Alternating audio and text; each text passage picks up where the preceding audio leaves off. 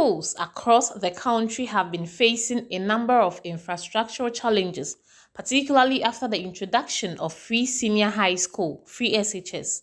The number of students shot up hugely in SHS after the initiative was implemented in 2017. This, however, increased the burden on educational infrastructure as payment of Parents-Teacher Association dues that were hitherto used to construct various structures in schools is now not compulsory. Government says it is embarking on a drive to build various infrastructures in schools to address the challenge associated with infrastructure. Although some projects have been completed, many schools are still struggling as their situation has improved. The Ghana Education Service in recent times had to postpone the reopening of schools after the Conference of Heads of Assisted Secondary Schools (CHAS) raised issues of infrastructure in schools ahead of reopening for senior high schools. Authorities at Prempeh College have recently also lamented about the state of some uncompleted projects in their school. This, the authorities say, has forced them to make students study in such structures, although they are not conducive for academic work. As part of efforts to help address some of these challenges at the school, the 1997 old students of Prempeh College have stepped in to construct an accommodation project for the school.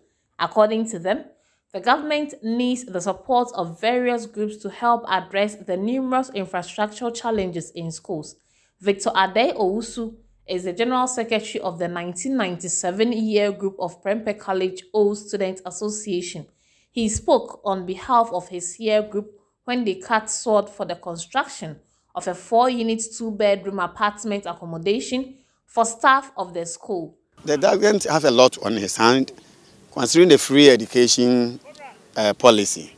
That alone is not easy. So if you leave everything to the government, in fact, they have a long way going. Look at the number, the time, the year that the school was open. By now, we shouldn't have accommodation. So government can still come in, but at the moment, we the old boys also think that we also have to give back to our dear college. During our time, the entire college, I don't think will be more than, it was not more than even 1,005. But now look at the numbers. So as the numbers are increasing, then it means that more infrastructure is also what needed. That's why we are appealing to all individuals, meaning Ghanaians, corporate institutions, to come to support. And if they come to and support, they will never regret for doing such a thing. On his part, headmaster of Prempeh College, Aaron Etuya Jew, noted that the project, when completed, will help enhance security in the school and also make them provide accommodation for more teachers in the school. At the moment, our population is 4,425, out of which over 2,000 will be boarders. And if that is the situation, it then calls for a number of staff, a large number of staff, to be able to supervise them, especially during the night, because these are young men who may not understand certain actions that they undertake.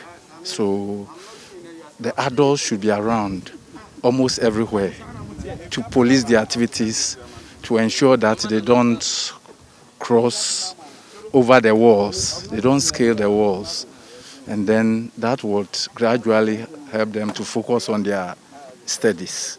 From Prempeh College, I'm Patty Amin Ibrahim, for City News.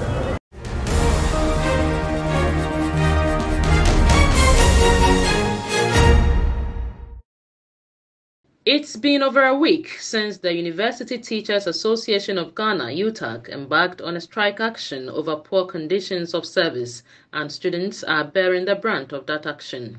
Final year students of the University of Cape Coast who spoke to City News emphasized that the strike had put pressure on them since they had barely 2 months to complete their program. Many of the students have gone home and they say that living on campus without classes is not worthwhile. We were supposed to be writing our quizzes, and because of that it has been put on hold.